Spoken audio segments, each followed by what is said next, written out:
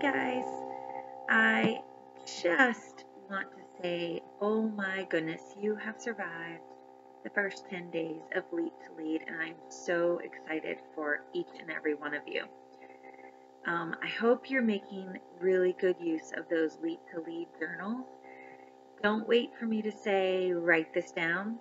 Just do it. If something really speaks to you, I hope you're writing it down. And keeping track of your assignments and using your notebooks even when I don't ask you to. These ideas are the things that I do or we do when we have a slow month, or if we just need some ideas generated for the month in sales. These are some of the things that we do to really boost those sales, and they are going to be a blessing in your business even well beyond when you leap to lead and you promote. It'll be like your library of sales boosters. So just keep them in your back pocket, refer to them often, and keep taking notes in that journal. So I'm not really shy, but I do have a little bit of shyness about me, and I'm sure those of you out there that would consider themselves shy.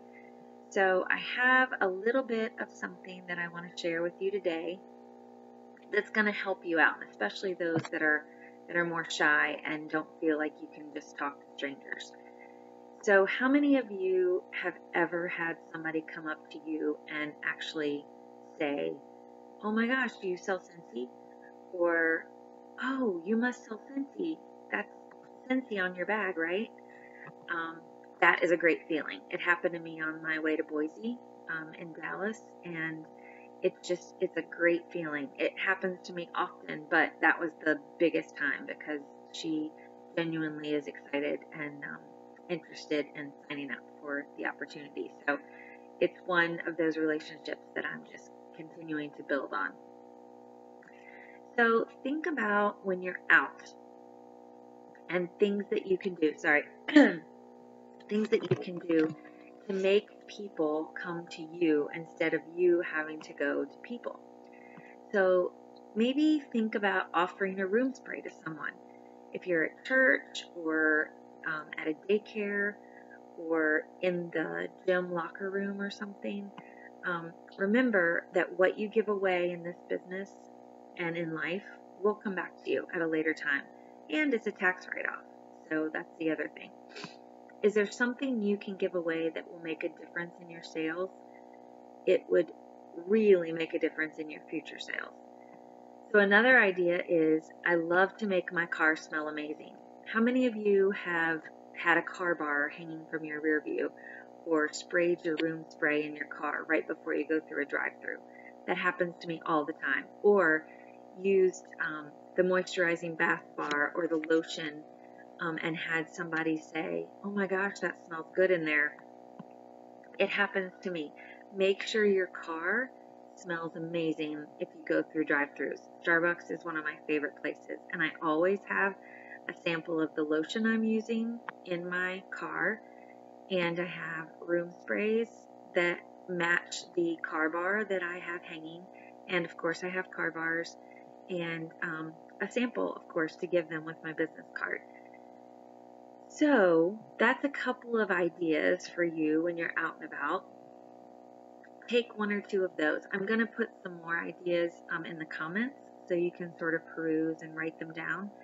But I'll go over a couple here. Just take one or two and try to use them in your life in the next couple of days. I just posted last night in the team that we are only 9,000 away from our biggest September ever. And that seems maybe to you like a big number, but in the last 7 days we've sold 10,000, and generally the last 2 days of the month are the biggest in sales.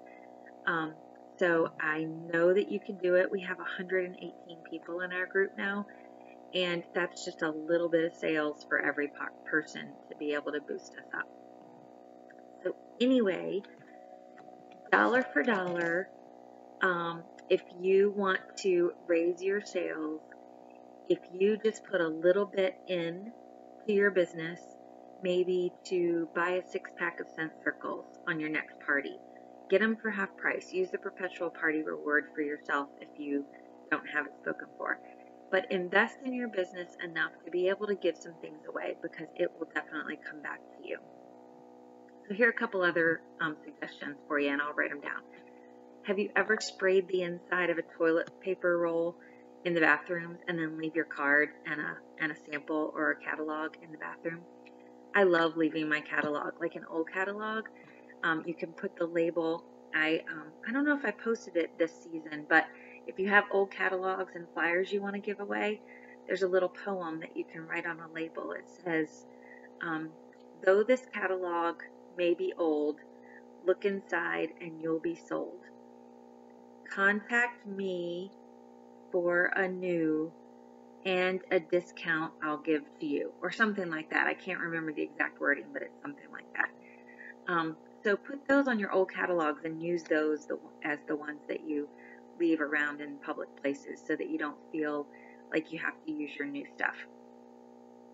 The other thing, what about taking a catalog and a scent circle to an auto detailing place that you go to, or your car wash? And you can use your room sprays at home and in the car. But at Christmas time, you could go take those and say, wouldn't you like to give these or have these available to your VIP customers that come in to get their car detailed?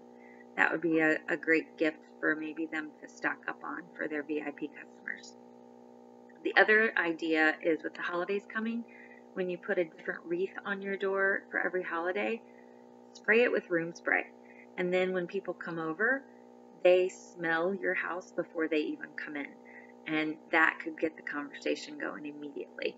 The other thing I do is I always put a scent pack or a sachet bag, and I fill it with washer whiffs in the bottom of my diaper pail. If you have babies, that's a good idea. It really helps. I mean, I have a Scentsy warmer as well, but putting that in the diaper pail really helps. And if you work in a nursery, or if you have kids that are in a nursery or childcare at church or the gym or something, offer that. Just drop it in the bottom of the diaper pail and see if anybody notices.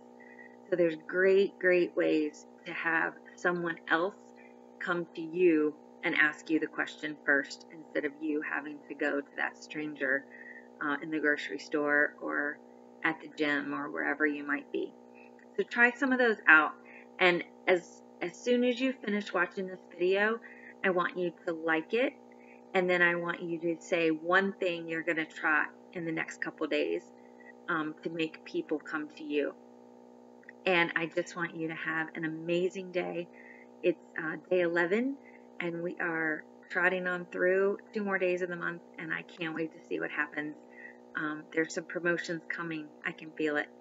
So have a great Thursday, and you be good. Take care. Bye.